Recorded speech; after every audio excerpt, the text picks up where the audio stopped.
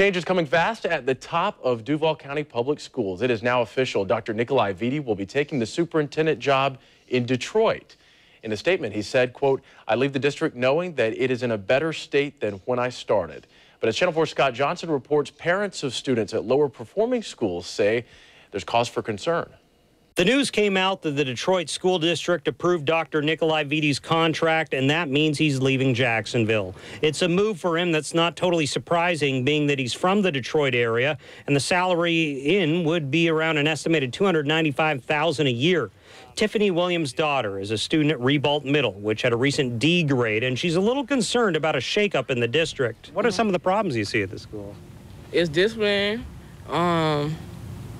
I guess the kids just do what they want to do now these days. You know, I guess that's the problem right there.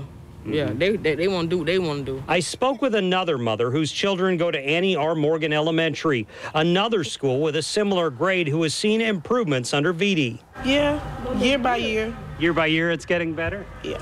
Vitti's departure was met with mixed emotions throughout the district. I've spoken with district employees who are not fans of Vitti and support a change at the top, while others have admired what he's done. So parents like Carlos Canales, who decided to put his child in a charter school, will watch and see where Duval schools go from here. Who's going to take the flag now? That's the big question. Square one, you know. So it's now the kids are lost again. And then, you know, with the teacher, staff, all that's going to be, everything's going to be redone around. You don't have a leader now, so without a leader, we got nothing. Scott Johnson, Channel 4, the local station.